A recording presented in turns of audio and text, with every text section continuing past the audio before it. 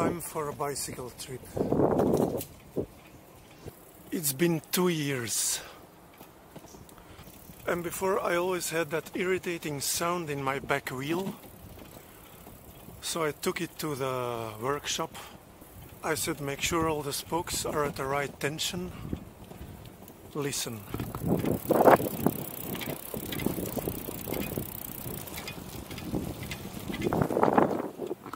Still the same. That was wasted money.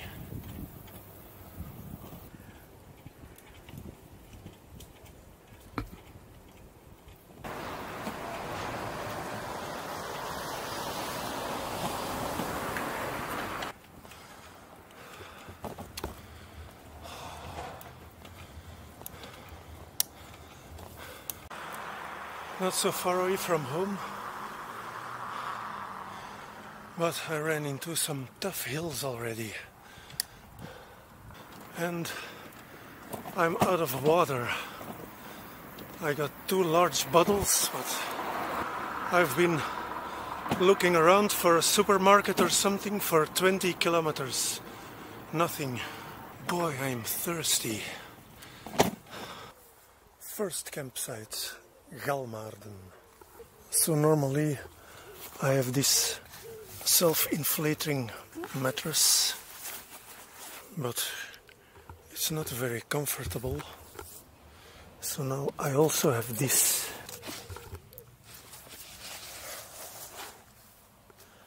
So with those 2 combined I should be okay. July and August have been very bad. Chilly and wet. Now I'm going on a bicycle trip in September and I have this wonderful weather. A while ago on another trip I drove through this town and I thought it looked really cute, so I wanted to come back.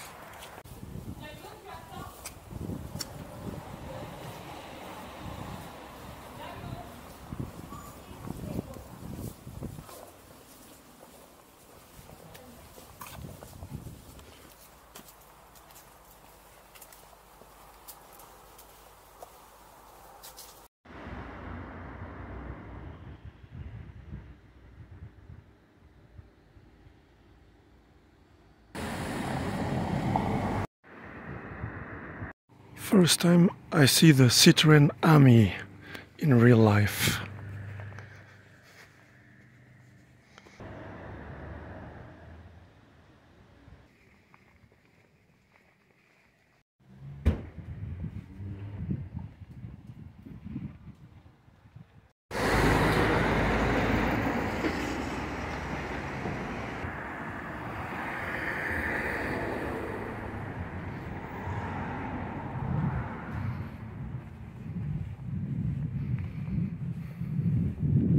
I love stuff like this.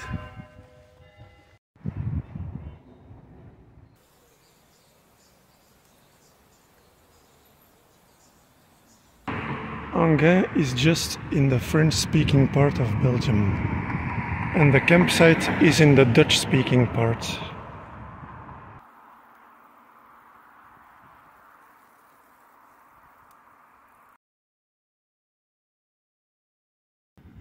Look how beautiful. See how the landscape is made out of layers, and as you go further away they get lighter.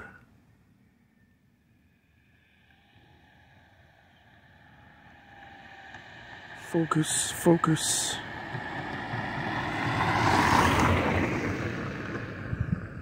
No, it's not gonna focus.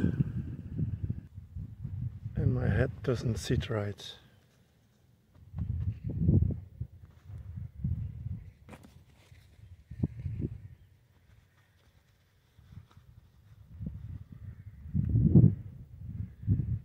Oh yeah, it was backwards.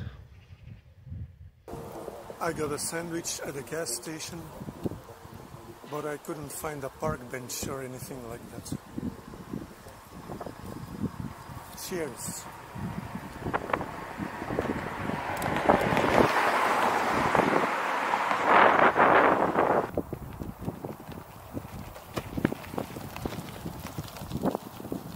The GPS got me on this unpaved road. But okay, as long as it doesn't get worse than this.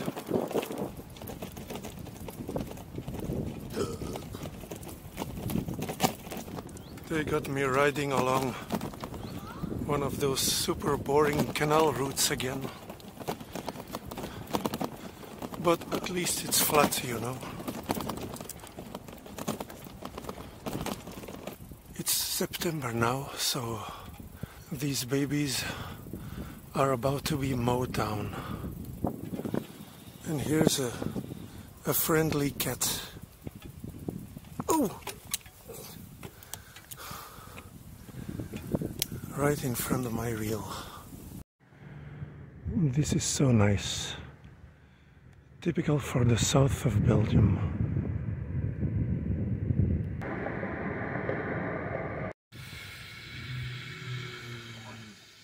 I think the poor girls are thirsty. I love my GPS. I've been using it for 3 days of riding now, and you see, it says the battery is still full.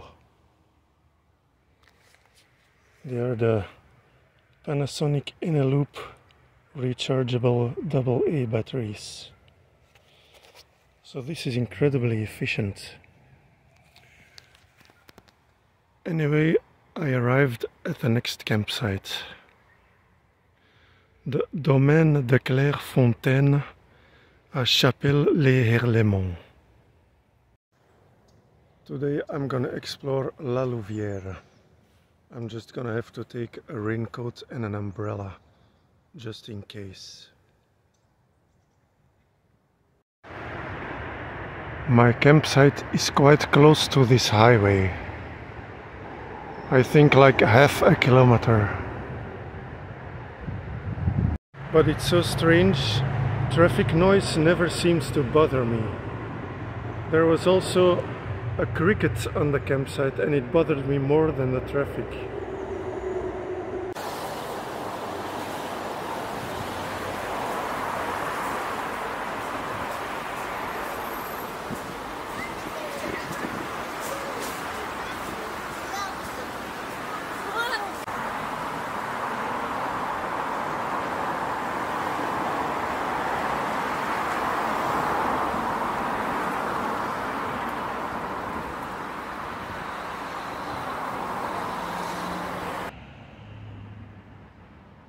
Is like an angry bird on wheels.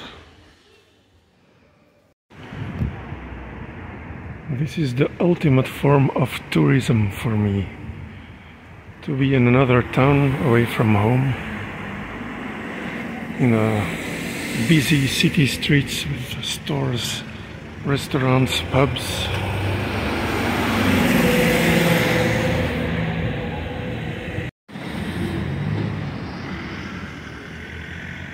Someone new arrived at the campsite with quite a remarkable tent setup. I put my bicycle there. My towel that I just used for the shower is being blasted with sun rays. This campsite is near a lake. Because of the humidity, there's a lot of critters here. I'm constantly being eaten alive.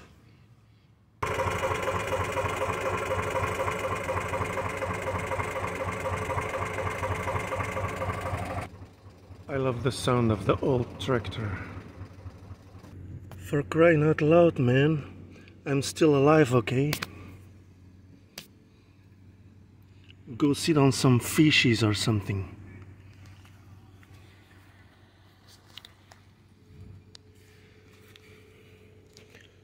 These things are really bad. Look, I got marks all over.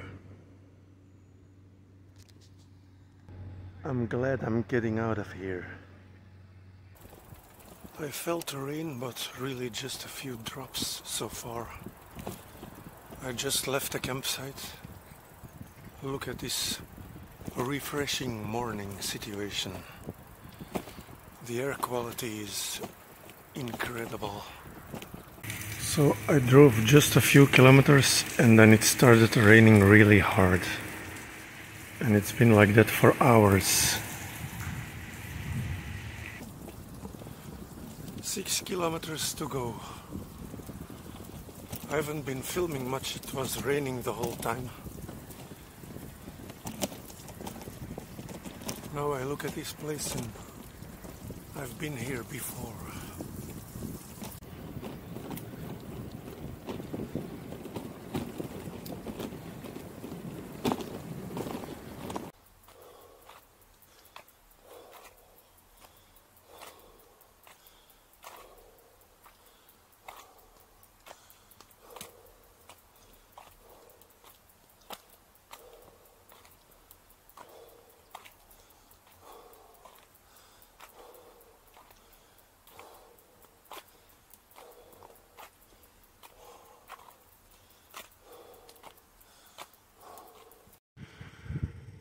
The next campsite. I nearly killed myself getting here.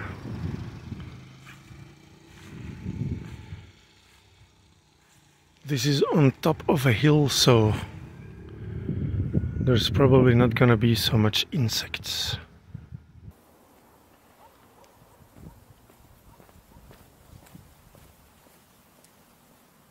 So now I have to get some food. But the camping manager said I don't have to go to the right and then all the way down. If I go to the left, there is a bakery, that's all. Boy, these roads are really steep here. Anyway, there was no bread, so I got some sandwiches and some cookies. And the girl behind the counter was amazing. She was like this perfect Barbie doll. A really pretty woman. A very nice landscape here. Going down this incredibly steep road. So the plan today was that I was gonna ride the bicycle to Namur and check out the town. But when I arrived in the town where I'm at here yesterday, I thought it looked pretty interesting. So instead I'm just gonna go to the town center on foot and explore a little bit. When you saw me out of breath yesterday, it's because I tried to climb this hill on the bicycle with a trailer. But it doesn't show on video. But if I hold my phone horizontally, this is the slope you have.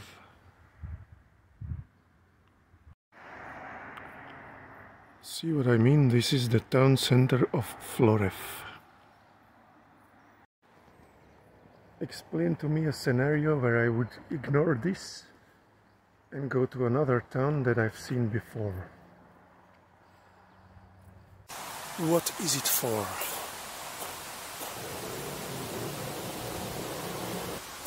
Some kind of river passage. I have a little problem here. The sole inside my shoe keeps moving around. And then my toe sits on the edge of the sole and I get a blister. If I see a DIY store, I'm gonna get some double-sided tape, but I don't think in a small town like this. So that thing on top of the hill is a convent and also a boarding school. You can visit it, but it's not my kind of thing. There's not much that makes me more sad and depressed than churches and stuff. Imagine being a kid in this boarding school. If my parents put me here, I'd probably jump off this wall. Look at those people stare us. That is so cool.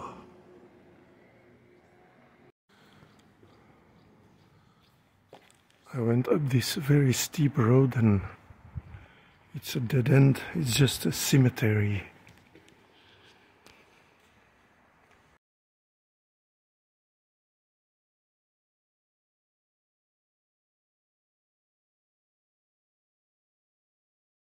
A rooster is the symbol of Wallonia. It was what I was afraid of. Floref is a very cute town, but it takes you all of half an hour to see it. So to avoid boredom, I took the train to Namur. Lots of shopping here.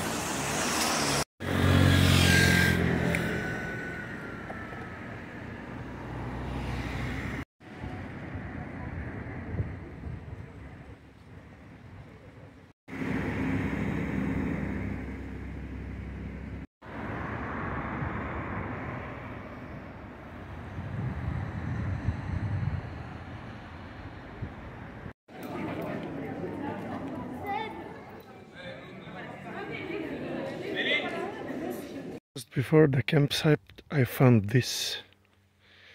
It's a letter from a kid. He attached it to a helium balloon, and when you find it you're supposed to send it to him.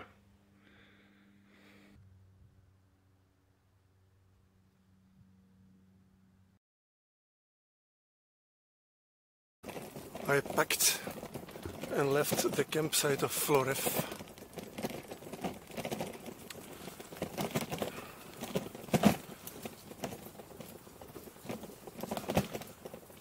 The cable ride. Now I'm passing through the town where I was yesterday. It's been like this for a while. Oh, is it stopping? Wait. Sorry, ducks. Stay, stay, stay, stay. Relax. Don't fly away. Ah.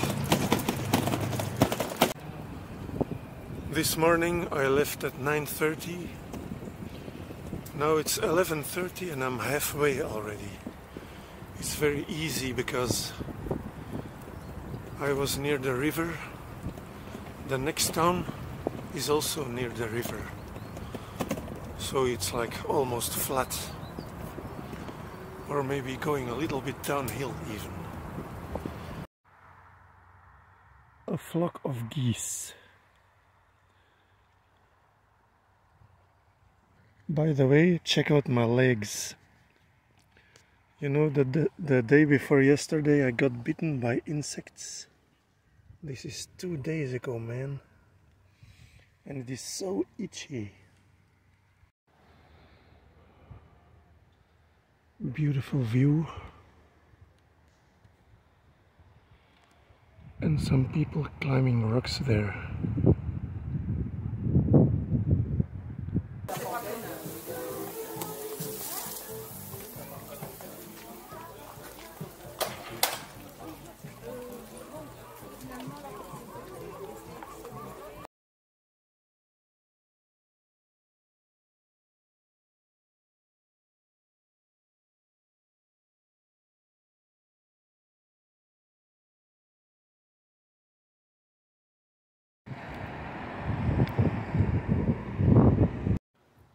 Next campsite. This is what I'm talking about. See, I just got here and my sheets are in the sun. My bed is gonna be nice and dry. The local supermarket is closed, unfortunately. This little path goes from the road to the campsite.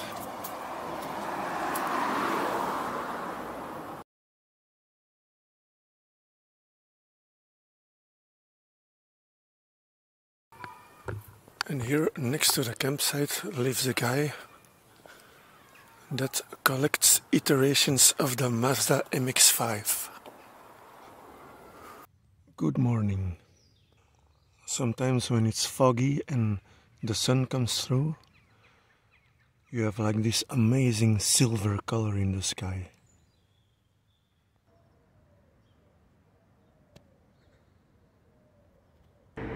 I'm gonna leave the mule here and walk around. This is my last day of sightseeing.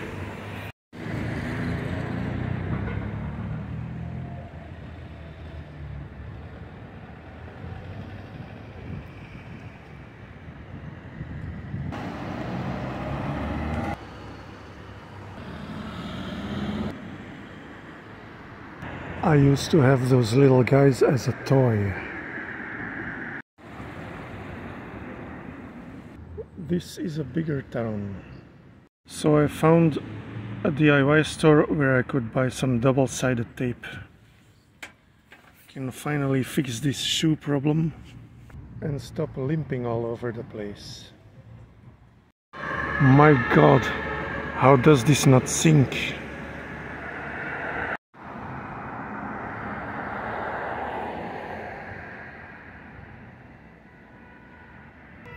Someone's been having a party.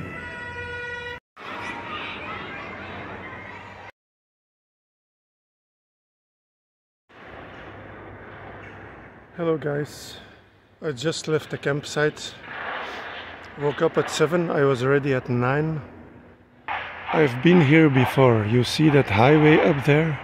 I'm not going up the highway, of course, but I have to climb out of this valley and go to the same level. Fortunately, apart from that, there is not so much uphill to do today.